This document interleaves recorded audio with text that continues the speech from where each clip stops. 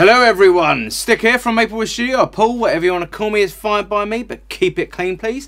Today we're having another look at a Squier bass, but this time it's the vintage modified jazz bass, 70s edition. So let's check this bad boy out. Cha-ting!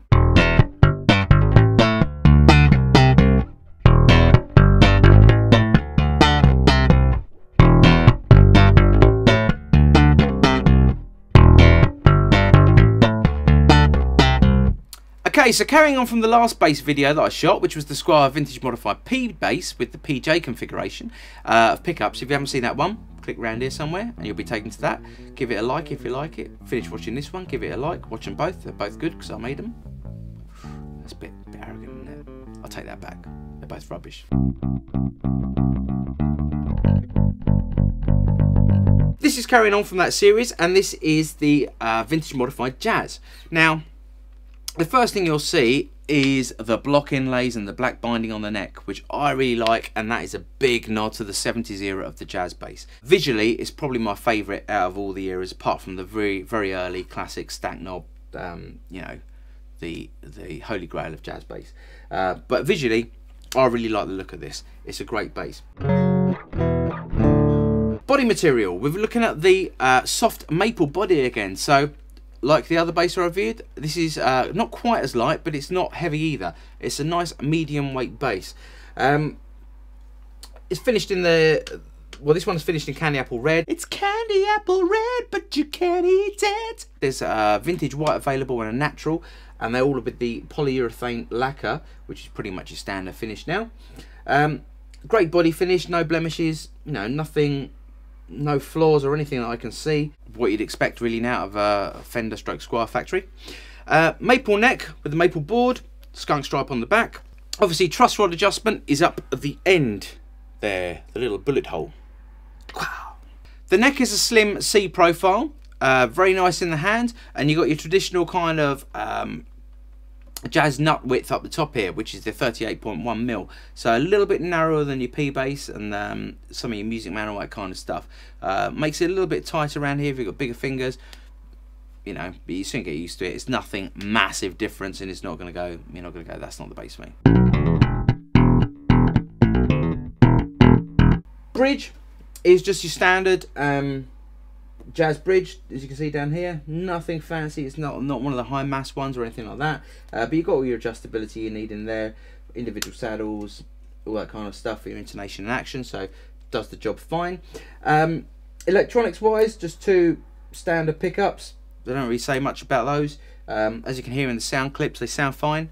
You've got a front volume, rear volume, or neck volume, bridge volume, and a master tone, jack socket. So you need to know really. It plays great, it sounds great, it's super affordable.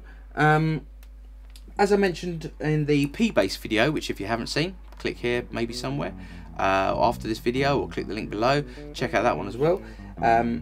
Give them both a like.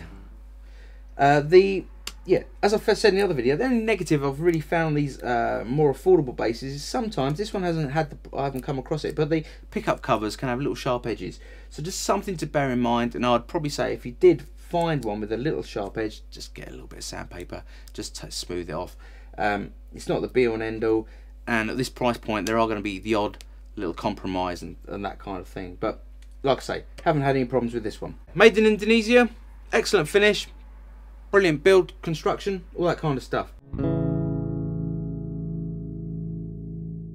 I'll do the usual neck, bridge, full tone, no tone, all that stuff, and try and give you a sort of, you know, an idea of what this bass sounds like. Try to do a bit of pick playing for you guys as well, as I get the odd request for that. Not that I'm any good at any playing really, but yeah, hopefully you'll get some tonal ideas of what this bass can offer.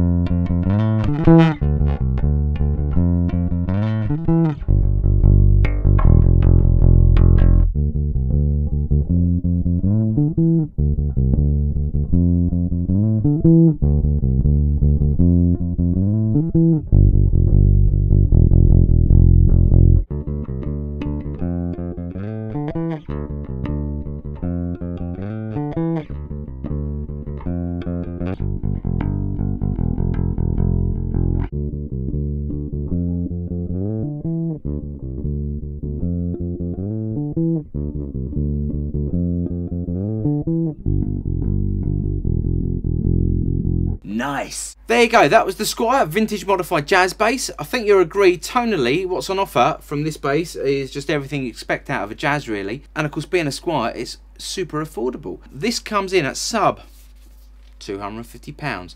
This one's kindly on loan to me from Anderton's Music Store in Guildford. Click the link below. Check out their amazing online store, and if you're in the area, definitely go and check out their store because it's awesome. Obviously, don't quote me on the prices because they do fluctuate from time to time. But I don't think really you're going to get a better jazz bass for sub £250. So if you're out there looking for one, definitely check them out.